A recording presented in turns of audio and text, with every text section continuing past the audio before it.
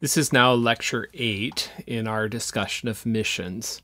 And my goal today is for us to take all of the information we've discussed, the things we've worked through, and I want to bring this back to make it intensely practical. What do you do? How do you actually live out missions? How would you use the concepts that we've talked about in this course to this point to be effective and to do something in fulfillment of the Great Commission? And to that end, I've got a couple of different topics. This will be a wide-ranging lecture in the sense that there are a lot of things for us to talk about here. But I want to try to give you an idea of what that looks like overall, just introducing out the topic for today by presenting you with the set of topics we'll discuss. And that just looks like this from the time that you leave across to the time that you arrive. What are some of the things that you ought to be aware of, or ways that you can prepare yourself, adjust, and do well? And so here are the topics, or here's kind of the roadmap for our discussion. Moving across from arrival, I want to talk about the concept of cultural distance. What does it mean to compare two cultures with one another? What do you do upon arrival? Dealing with adjustment, culture shock, how to learn a language well, team dynamics, how do you work together with a missions team or a group of missionaries that are interacting? And then in conclusion, I just want to talk about missions for all of us, whether you find yourself directly living in another context or not. What can you do right now? So I want to start off then with that topic I mentioned, the concept of cultural distance. And just to explain what I mean by it initially, you remember that way back, we talked about a series of different cultural values and ways that we could compare cultures with one another. We recognized it in multiple different ways. This was one of the presentations. We talked about cultures and how they're configured across the entire map. And we also talked about certain values so that we could put these on a kind of a spectrum. So we might talk about culture in these type of terms, moving across through various different spectrum parameters so that you could talk about a culture along all of those parameters. Even we recognize that if you put all of those parameters together, you end up with something really complex and messy. An individual culture has each one of those values spread out. One of the things I didn't talk about in that phase or that discussion would be the question of how two different cultures compare to one another. So you remember that I represented it something like this with a given culture. Okay, and the given culture has this configuration. But let's recognize if this is your home culture configuration, this is the way you come preset.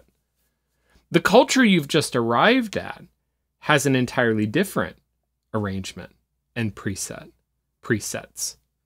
So I might look at each one of these variables, let's say on the blue, and I might discover that the culture I'm working with is on the opposite side. Whereas, let's say on the next variable, they align really closely with me. The next variable, they're on the opposite side. The next variable, they align closely with me. So cultures can be similar or different on a number of axes. And those axes can be connected to one another, or they can work out in really different configurations. And it just depends on what you're dealing with. At one point, as I was working through a cultural values class like this, my teacher put up a comparison of the United States and the Philippines. And one of the things that was interesting there was that on certain values, the Philippines and the United States would massively align. So you could go down about half of the values and they would line up in really consistent ways with each other. And then on the other set of values, the Philippines would be opposite, completely opposite to the United States. And this concept then, this concept of cultural distance, is the measure that you make between two individual cultures, trying to ask yourself, how different are they really? Two different cultures, and they interact in their own way. How then would one culture on let's say a scale of 1 to 10, how different would this culture be from that other culture? So currently I am in Canada. Okay, I grew up in the United States. When I moved to Canada, I did recognize differences. I mean, there are things going on culturally that are different from the United States context. But see, the difference between the United States and Canada, it's really, really close. It's a very, very narrow distance. And you can move further out from that. I'm just going to take the United States as a baseline because that's where I grew up. Just I have to pick one. And you could move outwards and you could say the UK or Australia. And then you could move further and further out and you could start putting in places like the Philippines, Russia, Saudi Arabia, China, Japan. And you can put a kind of a number on some of this. In fact, one of the studies I've seen made effort to do that very thing. One of the studies was an attempt to go down a set of cultural values, summarize out all of those cultural values, attach a number to a given culture and its variance from another culture. So how different are they? Put a number on that, and then assign in some attempt at a little bit of an objective or measured way how different two cultures are from each other. And all of that, I just say, it can be helpful for you and I to take the time to recognize that there is a very much a concept of cultural distance. Not every culture is as different from the other cultures as another one might be. So United States and Canada, similar. United States and Japan, very different. All right. And if you measure those things out, it gives you a sense of how much of a gap you're trying to transcend when you do cross-cultural interaction. I want to attach in two important concepts for how you think about this. And the first is to be aware of deceiving similarities. And just what I mean by this is you can have situations like, let's say, in Australia or the UK, where as you consider a comparison, I'm speaking again with an American baseline, the comparison between the US and Australia, on the surface level, they seem very similar. They're both part of the Anglosphere, English speaking, even some ethnic and historical similarities. Okay, but see, I would argue that's probably only on the surface. And if you actually dig in a little bit, you're going to find that there are surprising differences. There are differences that you're not going to anticipate, but they're very real. They're there.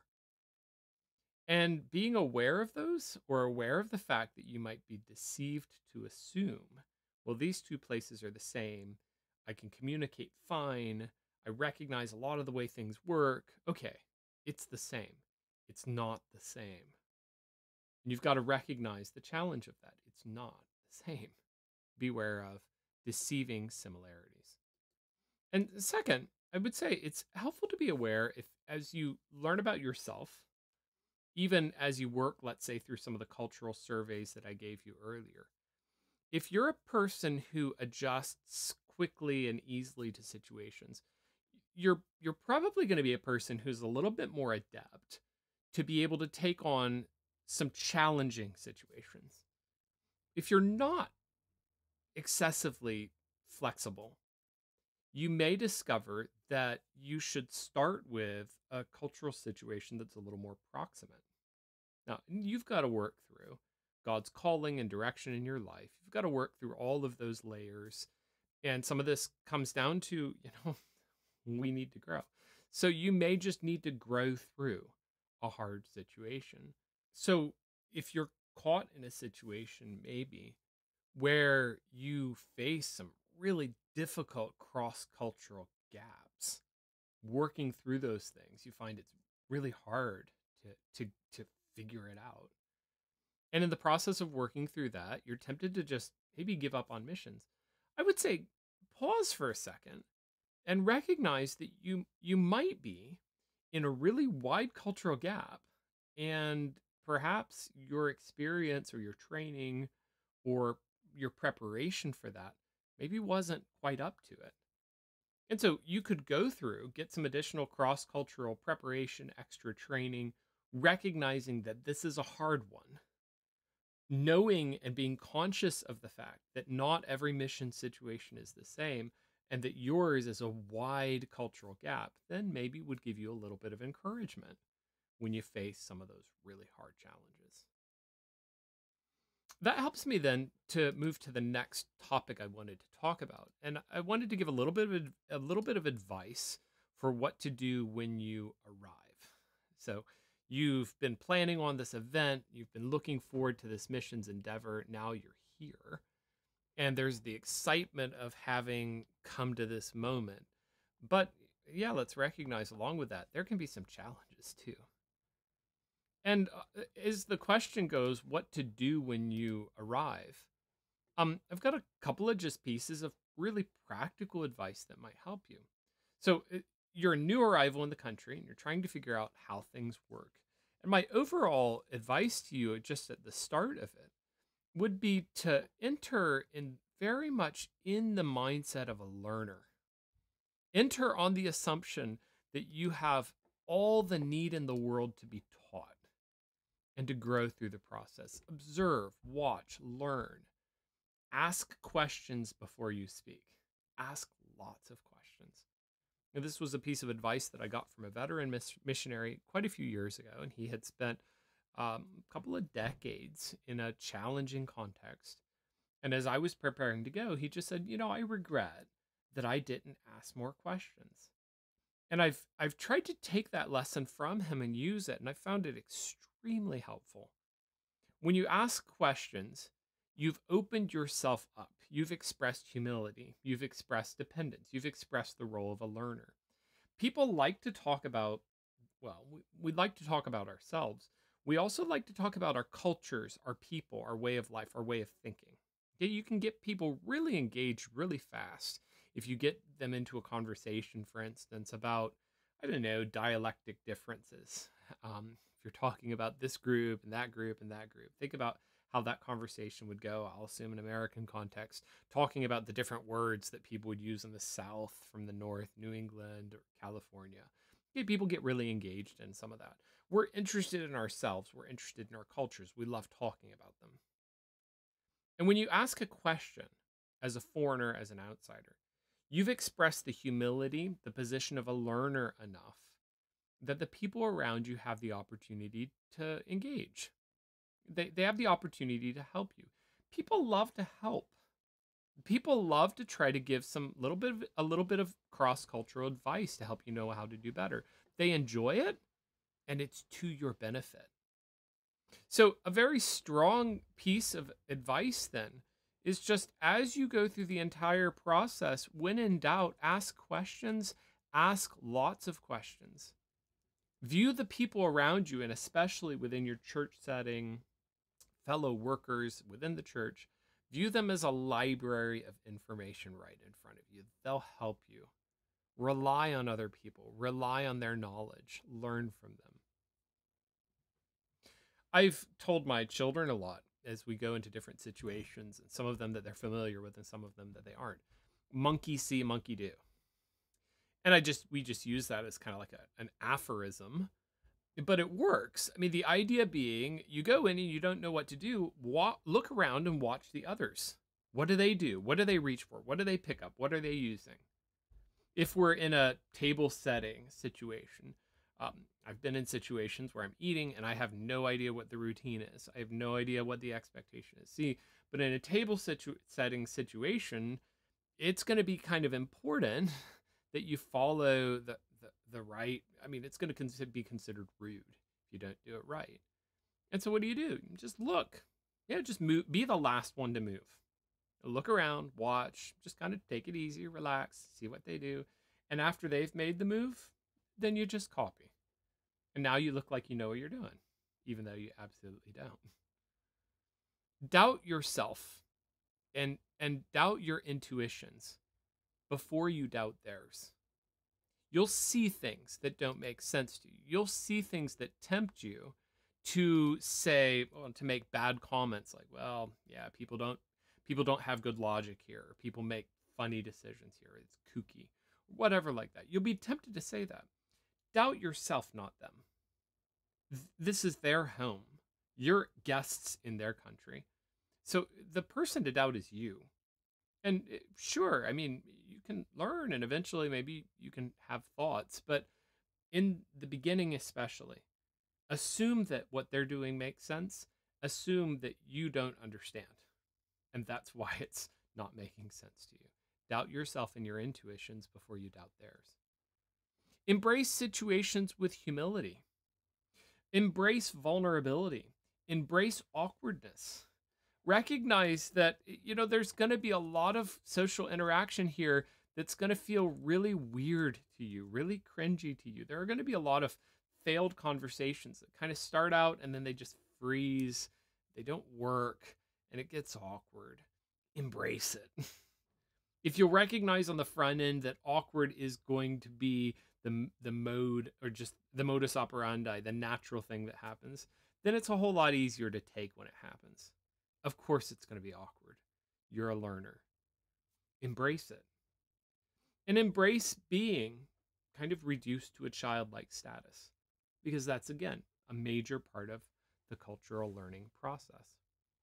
Welcome correction from people. Don't give correction.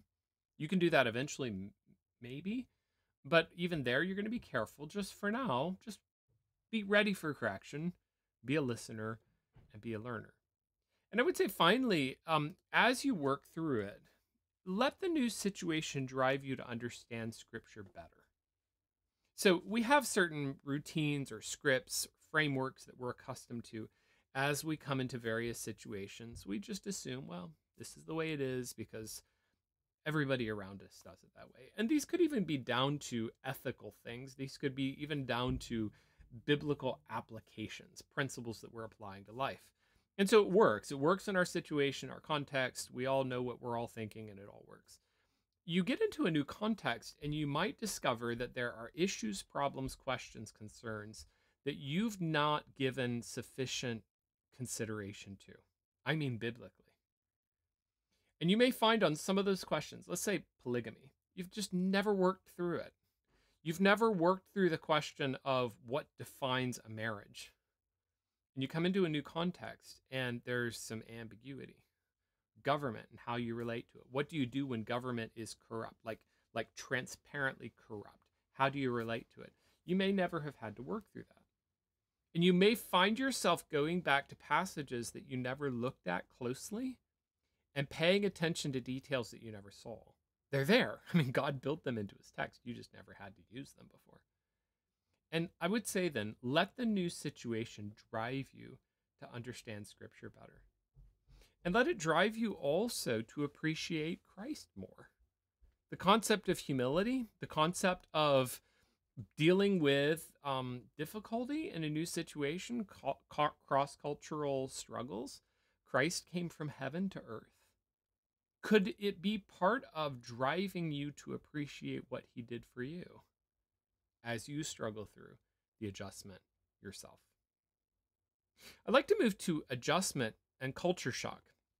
This is an interesting topic because a lot of times when people think of cross-cultural adjustment or culture shock, what they are thinking of, or what they'll tell you, is really the first couple of weeks, maybe, of adjustment.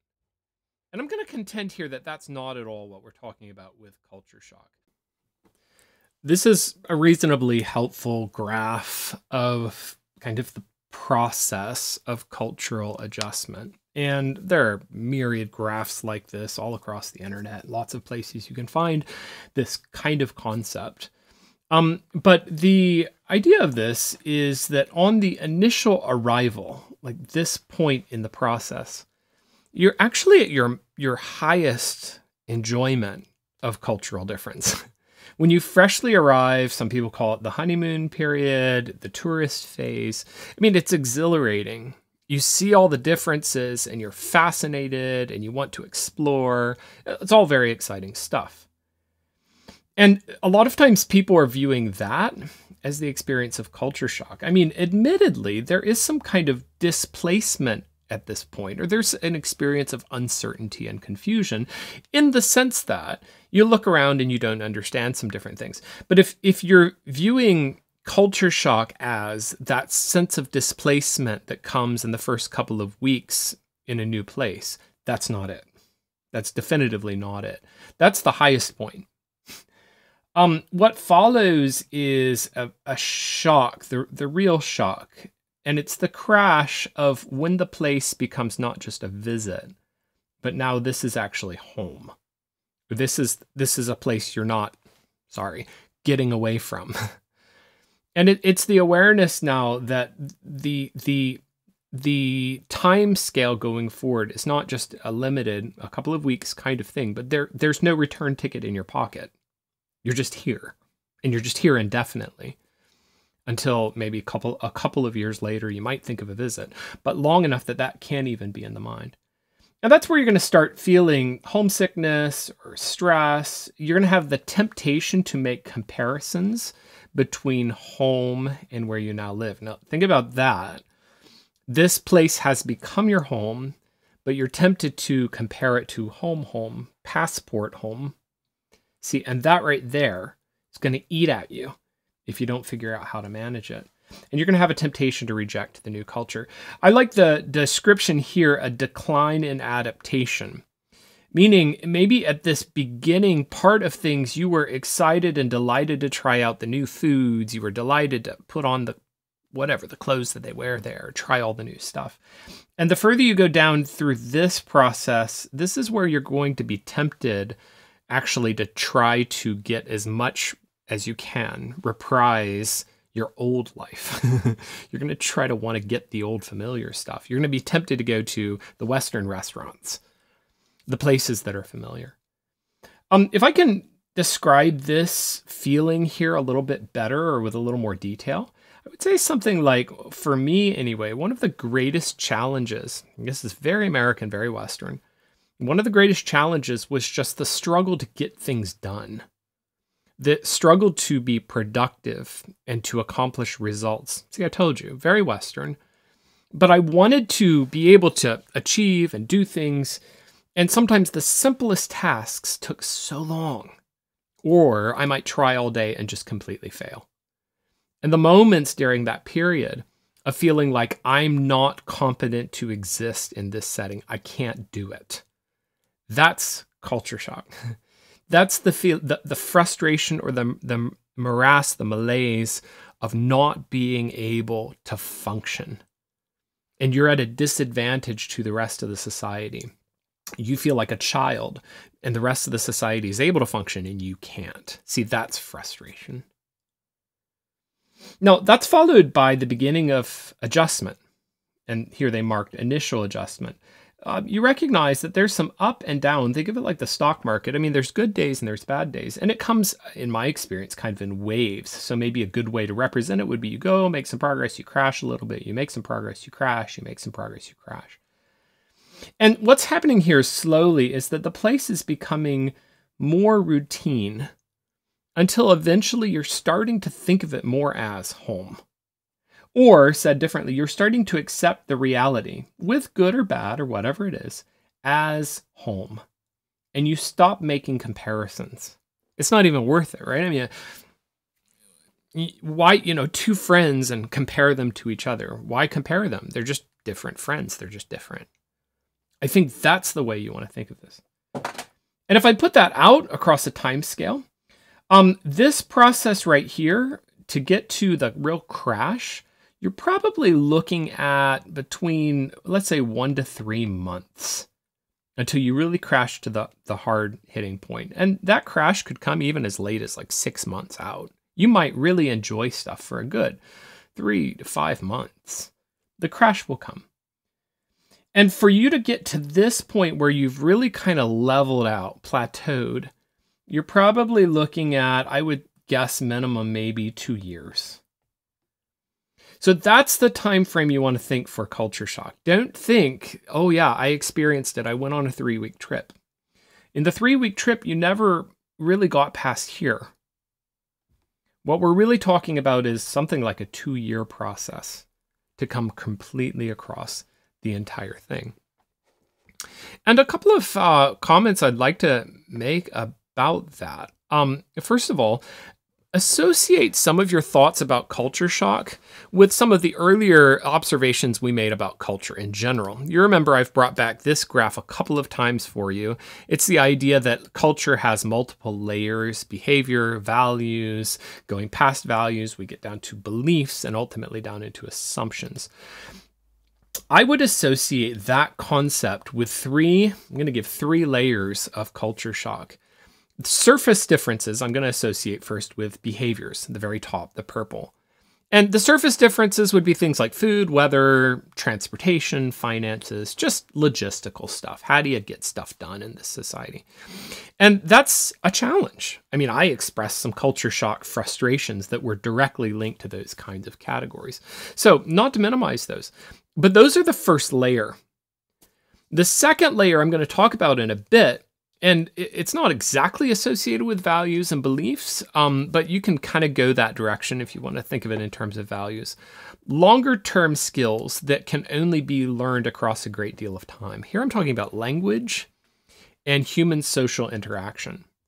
That's the stuff that you're probably not going to get up to speed for a year and a half, maybe a couple of years, to really get language functioning well enough that you enjoy interaction, that you're comfortable doing it, to get the system that you know how to interact with people and know why they're reacting or responding the way they are and what that means. So I'm calling that layer 2 on the culture shock process. And then layer 3 probably would be roughly associated with the assumptions level in my graph here. And I'm just calling this deep values.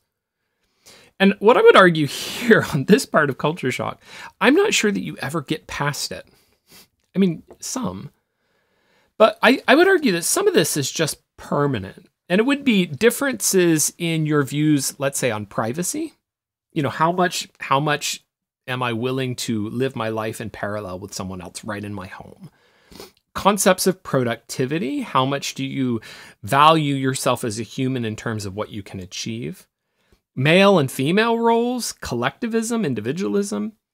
And these types of issues are so deep that I would expect if you're enculturated in one context, and even if you move to another context and you live there for a matter of years, you probably will never entirely get past some of those.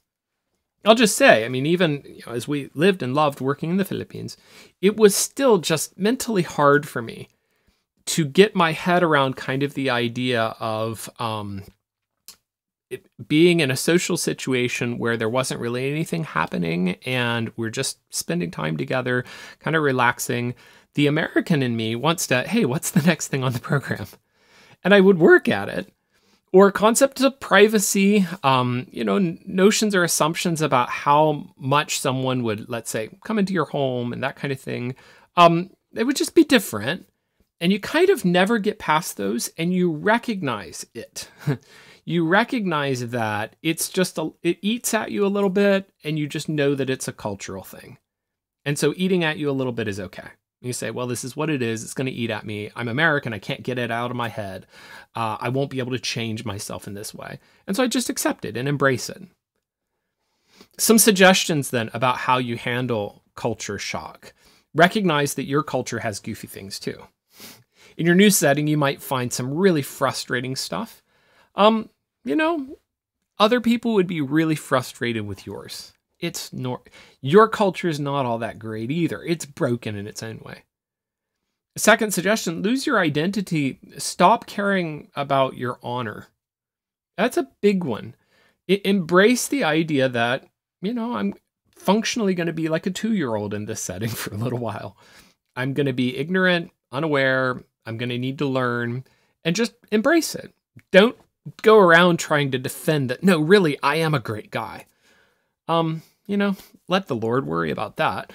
And you just get your work done. Engage with people, love people, live life, serve God. Let God worry about your honor. That can wait. Put that out there for a little while. Hang up your identity, set it to the side. Ask questions. I said that before, but I'll just put it in here because, well, why not? Let's get it again. And I would say, finally, the best way for you to cut through the culture shock process or to manage it is to love people. You can deal with a lot of frustration and annoyance if you can love the people. In fact, in a lot of ways, life in a cross-cultural situation for anybody, no matter which direction they go and whatever culture moves they make, life is often a matter of enduring the differences of a place for the sake of loving the people. I think that's it. You won't really exactly fix how you feel about a place and whatever the different differences are, but you can kind of balance it out if you'll love the people. And that's related then to what is my strongest missions advice for any aspect of the cross-cultural process. Your best tool is the fruit of the Spirit. Humility, depending on the people around you, joy in the Lord, dependence on Him, waiting and patience and endurance, and all of these qualities, especially I'll just put humility in again, will help you navigate this. And I can't give you any better advice than that. Walk closely with God, depend on Him, be desperate, read His Word, love His Word, do the next right thing. Sometimes you have to set your feelings or your struggles aside. Sometimes you'll feel mentally or emotionally off, and there's no really particularly good reason for it. You're just off. It's culture, it's adjustment. Probably don't stress about it. Just go about what you need to do and wait and trust the Lord that He will eventually give you grace to help. And one of the biggest pieces of that adjustment process is going to be my next topic. So just so that we're kind of tracking where we're going along, we've already discussed a bit the foundational ideas of how you think about cultural distance. We've talked a little bit about what you do when you arrive and adjustment and culture shock. I want to shift now to the next topic, which is how to learn a language well.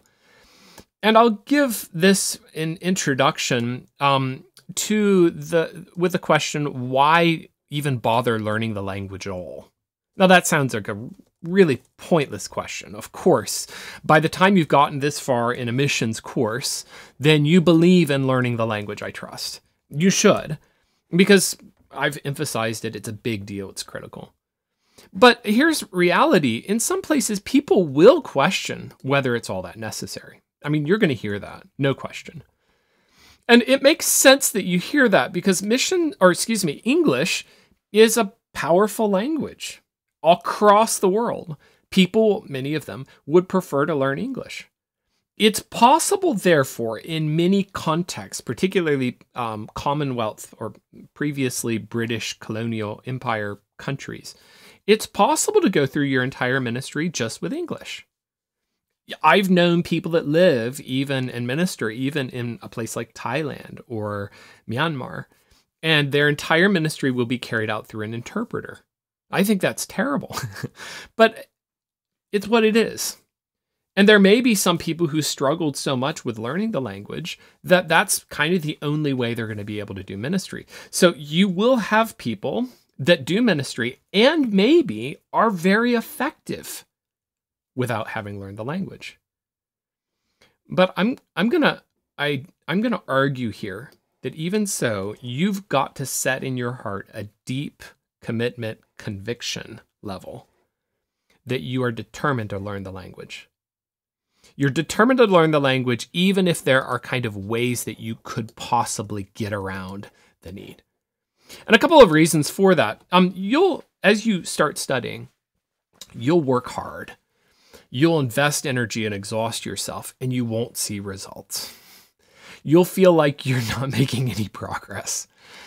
Months will go by, many months will go by with no discernible impact on your ministry. And if during those times you come away with the conclusion, the feeling that I just can't do this thing, and you walk away from it, you're probably walking away right on the edge of turning a corner. If you would continue out all the way through, the benefits will be bigger than you ever imagined. Okay, many different ways I can express this. A critical question or foundation for this, we believe as Protestants that the gospel, a message, is critical for salvation. You got to communicate it well. And to do that, communicating it in their language communicates solidarity with them. Okay, I'll look at a couple of passages in just a second, emphasizing how we view ourselves and our identity in terms of language.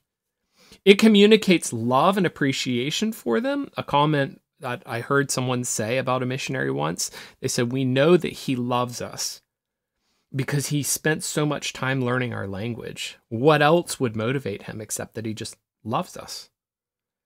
And it also is a critical tool for just experiencing what it's like or how it feels to be in this mix.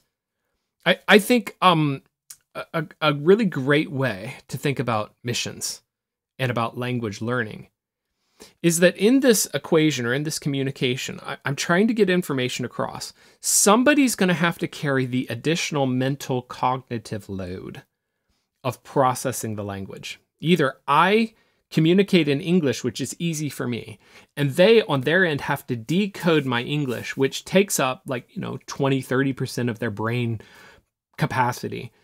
And so they have to be distracted by my English. Either we go that way, or I use 20 to 30% of my brain capacity to encode my language into Tagalog or Bemba or Hindi, whatever language is my context. And I encode using that 20 to 30% so that the burden is on me, not them. But somebody has to carry that load. It's either me or them. One or the other, me or them. And I'm arguing here that a biblical theology philosophy of language and missions would say, I'll carry that load. I'm the guest. I came into your country. I'll carry the load. You relax. And you might have to decode my accent or my bad grammar, but I'll at least carry as much of it as I can. And we've already seen some of these concepts in a couple of passages that went this direction. We looked earlier at Acts 21 and 22, where you have this place with the Apostle Paul, and he's interacting with people. He's interacting in different languages, and the comment is when he speaks Greek, someone immediately goes, "I thought you were someone else." "No, I'm a Jew," he says. And when he speaks to the people, he spoke to them in Hebrew. When they heard him speak in Hebrew, they were all the more silent. Okay, using language as a communication tool in order to get to hearts. I'll go to Nehemiah first. Nehemiah is an interesting passage. He's dealing with a problem of mixed marriages and people that are not being faithful to their Jewish identity. And he just comments that they could not speak the language of Judah, but they spoke according to the language of the other people. This is the old immigrant dilemma. You move to a new place, your kids grow up, and they're not speaking your language. They're speaking the other people's language. And you feel like you lost a piece of your heritage. But it's wrapped up in identity. And what I'm arguing here is that since it's wrapped up so strongly in identity, and since your goal as someone coming into the situation is to identify with them rather than your birth culture, why not learn their language so that you identify with them, their needs, their concerns? It's a powerful tool to use. One more passage that works this way that I'd like to show you is just the concept I gave earlier. Somebody's going to carry the cognitive load. Okay, I've made myself a servant of all that I might win the more. To the Jews, I became as a Jew that I might win Jews. To the Greeks, I became, to the Gentiles, I became as a Gentile, and so on. I became all things to all men, that by all means I might save some. And it's a different dynamic going on here. It's a Jew-Gentile thing. It's not exactly just strictly a cultural thing. But I think it fits my idea. I'll carry the cognitive load, I said, so that the gospel can be communicated across clearly. It's much more than just heart language. It's core to understanding. And me taking the load so that they can understand better. So let me give some advice. And here I've got about 10 different things I could run down that I think are helpful for language learning. Number one, be desperate. You've got to be so motivated that it really is part of your whole preoccupation. I would strongly suggest that when you arrive, you determine to give the first year or 2 years to careful, intense language study. I mean, do it as your job. Yeah, you weren't there. There's going to be all kinds of needs. We need a pastor right now in this place. Yes, but you weren't there last year or the year before. And the country continued functioning without you. It really was okay before you got here. And so in that opportunity, then pour yourself for a solid year, 2 years, and really get into it and learn the language well. Don't let yourself believe the lie that I can't do this. Oh, I hate hearing I'm too old to learn a language. Well, if you feel that way, now you are. You're not too old to learn a language. If you were put into a desperate situation where you were forced to, you would. They always do. And I've known people that learn languages in their 60s. It can be done. Just don't believe the lie that you can't do this. You can do whatever you ought to do for the sake of the gospel and the glory of God. Christ enabling you. 3, find the right people to work with. I would suggest here that native speakers are not the greatest guides for grammar. What I mean by that is if someone comes to me and says, why do you English speakers invert your pronouns and your verbs at the beginning of sentences when you ask a question? I have to stop and go, no, why do we do that? And when it's negated, where does the not go? Like when you do an inversion, do you, where do you put the not in there? I have to stop and think, no, where do we put, and then what about when it has the augment verbs? Like, have you have gone to the store. Okay, now let's make it a question. Have you gone to the store? How does that work? And then let's negate it. Have you not gone to the store? How would we say that? And I have to start thinking, oh, haven't you? You haven't? Have you gone to the, you've gone to the store, haven't you? See, oh. And I've thought about grammar and language and linguistics my whole life. I've taught Greek. I've done a lot of language study. But see, I start thinking about it as a native English speaker. I don't know what we do. I don't know why we do it. I have no idea. And the idea of I'll just go out on the street corner and I'll ask the local Filipino, why do you do this or that? It's probably not going to work. They know what sounds right, just like I know what sounds right in English, but they don't know why. Just like I don't know why. The reason it sounds right to me is because mom said it that way, but I have no idea what makes it right and wrong. Find, rather, someone who really has taught the language.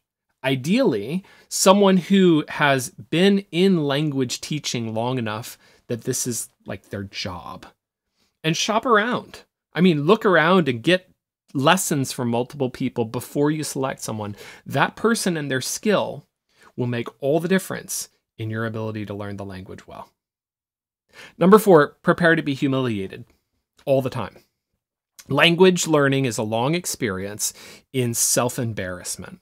And it helps me a little bit mentally if I think, you have kind of like a set number of times, let's say 3,000 times, that you're going to embarrass yourself. Okay.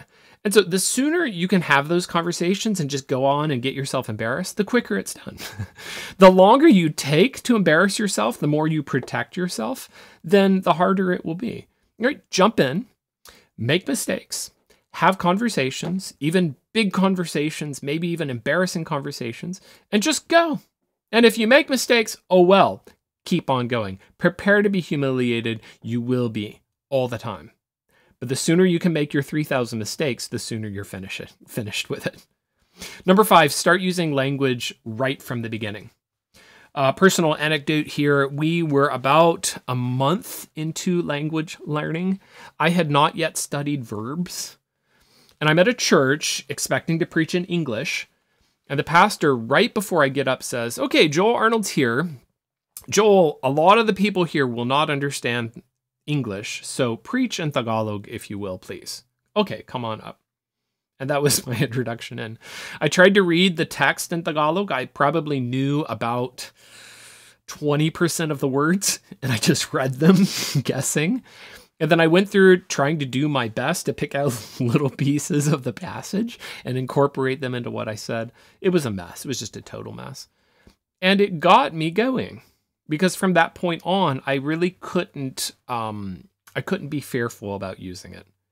And one of the limitations we'll face is if you are trying to, okay, I'll learn the language first, then I'll start going out and using it. You'll never get there.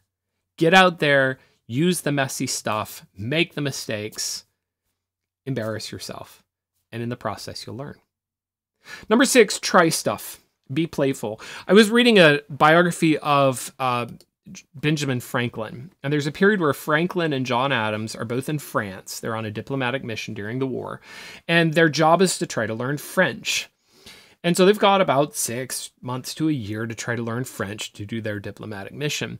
John Adams uses the really disciplined method of getting the books, sitting down, and he sets out a plan, and he's consistent, and he does his lessons every day.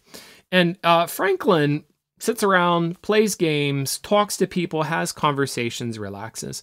And John Adams writes back to his wife and complains, I think Franklin is wasting money and wasting time. There's a bigger mission here. He's got to get busy and learn this language. 6 months to a year go by, and it turns out that Franklin knows more French than Adams.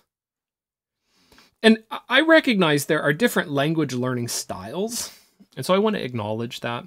But I do think if your assumption with language is that I'm just going to cram it into my brain like doing math, language is not math. It's social. The sooner you can be willing to embarrass yourself and have the interaction and just have fun, enjoy yourself, try stuff, see what they say. You say something, they laugh at you, you laugh with them. It's like, hey, whatever, I don't know. Help me out. The better progress you'll make, which relates to my next point, number 7. If you don't know, just ask. Okay, it was very helpful to me at one point to realize that instead of me figuring out how to say everything, I could just say to them, how would you say this? Or, I don't know. Here, you say something. Did I say that right? No, we would say it this way. Great. And being willing to just ask relieves the burden because, okay, now you just ask questions and find out. Number 8, it's part of your total life picture. So sometimes we miss this. It's the reality that as you're making language decisions, it's not just the same, a single person and a married person, a person with kids, an older person, all of that. You've got to arrange your life to make it work. One of the best things that worked for us was setting up our plans so that we had 2 kids. In the morning, I would study for 3 hours while my wife watched the kids. She would study for 3 hours while I watched the kids. So we switched halfway through, and that brought us up to a little bit after lunch.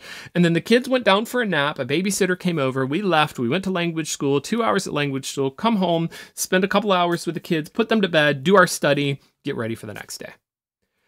And that system, it was a pattern, but that system was an important part of language learning. It worked because we had to have that system. Arrange your life to make it work. And finally, I would strongly encourage, if you're married, help your wife learn it. One of the biggest reasons that missionaries don't stay is because the man gets into things, he's doing stuff, he's seeing stuff happen, he's having relationships, lots of conversations, it's going great. The wife has nothing. She's at home, she can't communicate, she can't speak with people, and she's left behind. And the result of this is then frustration. And they end up eventually leaving because they can't make it on the field. Don't let that happen. Make sure that your wife is also able to follow you and be part of the language learning process. Our time's running out, but I'm going to just briefly talk about missions relationships or cross-team relationships. And this, of course, is one of the topics that we wanted to talk about here. I would be glad to talk about it further. And if you're interested in this question, I've done a more full-length talk on this topic elsewhere. I'm happy to share that information with you. But I would just make a couple of points here. Why is it that cross-cultural missions teams find it so difficult? It seems somehow like people can get along as business partners working in their passport countries, but you put a team on the field working as church planners together, and it just is impossible. They're at each other's throats. Now, passing comment. That has not been my experience. I've had very good teams, and I've loved my teams, always. So I'm grateful for the teams God has given me. But why? Why this kind of struggle?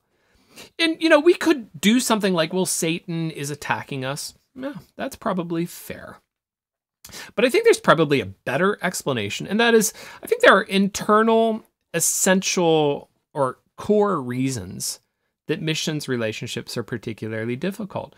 You're under the strain of cross-cultural adjustment, maybe even difficult living conditions, and those pressures affect relationships. You're in a position where every member of the team is trying to do their best with adjustment and language learning and their cultural intelligence and all of that. And they're different. Some people are better at it than others, just kind of naturally. And so you end up with this kind of competitive thing where you're tempted to compare yourself to the other guy and either congratulate yourself or be jealous. In our home cultures, a lot of times we're able to see things the same way because we have a context. And so just kind of like all of the people in the church do it this way. And so you just kind of follow along with them. But when you come into a new cross-cultural situation, you sort of have to reinvent the wheel. And you make these decisions that can be very different from each other because all of you independently reinvented the wheel. And since your conclusions are different, it's a recipe for jealousy. And finally, I would say that the heroic model of missions, kind of the missionary biography, the guy who goes out and slashes his way through the jungle or something, creates a situation where if you're really that heroic, you're probably impossible to get along with. I mean, living with a hero like that would just be exhausting. So if I put all of that together, then I think you've got to give extra attention to how to manage these differences in team relationships. Otherwise, you're going to frustrate each other and you're going to end up blowing up the team. And what I would argue here, think of team relationships sort of like the metaphor of marriage. The joke on the mission field sometimes is that team relationships are like marriage, just with all the good parts left out. You know, you don't hold their hand, no kissing, no walking together on lovely evenings and sharing your life. You just have to do all the work. And you don't have any of the enjoyment of it. And it's like marriage without the fun parts. That's a joke. But yeah, I mean, there's this sort of notion where you are connected to these people and there's no out. You just have to get along. There's not a choice. And that means then you need to openly talk out your differences. I mean, you need to be pretty open and work through it. Like marriage as well, don't sweat the details. There are lots of things in your life that maybe you might do better than them on. Maybe, you know, you live in a tiny little house in a poor neighborhood and the other guy lives in a palatial house in the western neighborhood and pays 6 times your rent. Okay, you could get jealous or critical. Those are the kinds of details you probably should just set aside. Just don't worry about it. How quickly should you indigenize? You're working with another man and he thinks that you ought to indigenize now. And you're thinking, oh, we need to wait. We're not ready yet. Or how do you handle it when you've got a joint project and you're all putting money in together towards this project? And then one of the guys is ready to burn through the money and buy, I don't know, a vehicle for the mission or something. You're thinking, that's my money. How do you work through that? And my advice on all of these, don't sweat the details. I mean, there might be, in some of these cases, things that really are superior. Like, you might be right. Your view on it may very well be the better view. Let it go. It's not worth it. A better question to ask, I may be right, but is it worth blowing up the team and destroying our project because I'm right? And yet, on the other hand, I would say sweat the core. Don't sweat the details. Don't worry about the little things. But on the big things, yes. And here, what I'm talking about is if you are considering joining a team and the differences are just so stark on the level of sanctification issues, basic life beliefs and behaviors, core things that are so different, you're going opposite directions, you're probably not going to be able to make it work. And this is an Ecclesiastes 3 kind of thing. There's a time when you should try to work through those, and there's a time when you might have to evaluate and say, I don't think it's going to happen. Better advice, don't, just like a marriage, don't go in hoping, well, he'll probably change. Assume that the person is static and they won't change, and work with that. If it's always just like this, if it never changes, can you continue to work and minister together? That's the question to be asking. And work then on the relationship side of it. A Foundation for Relationships, a lovely book for marriage, When Sinners Say I Do, by Dave Harvey. The End of All Relational Issues, The Fruit of the Spirit. You can't do it right if you don't have a good, solid relationship with God, being truly humble, growing in wisdom, being always ready to hear, waiting before you speak, rarely getting angry, which sounds just like James 1, quick to hear, slow to speak, slow to wrath. Work through humbly, patiently, and honor God in the way that you relate to your coworkers. And my last topic is just a brief notion. I want to encourage you with what you can do for missions from anywhere. So our working definition for missions has been transcending cultural, social, geographic barriers so that the gospel can spread to new locations and social groups. I mean, my idea is I'm trying to transcend some kind of barrier and gap so that the gospel would spread to Zambians, Filipinos, Punjabis living in Edmonton. I'm trying to transcend those gaps so that the gospel can get across into another group. And I'd like to then argue that missions is not just dependent on your passport country and your geographic location, right? I mean, we usually think of missions like that. If my passport country is from here, and then I go to there, that's missions. And I would argue here instead that missions is better defined as when you transcend those gaps wherever you are. Or said differently, it's choosing to live and interact outside of your comfort zone for the sake of the gospel. All right, so here's the group of people I'm comfortable working with. Here's the people I need to work with. And I have to work to transcend that for the sake of the gospel. If I'm then playing that out, the greatest cross-cultural skills you can get, a lot of them are going to be social skills. And they can be carried out not just where you go to another country, but within your context right there. You might, wherever you're living, if you're in the town you grew up in, there might be people in your town that you're not comfortable talking to. Missions is talking to those people.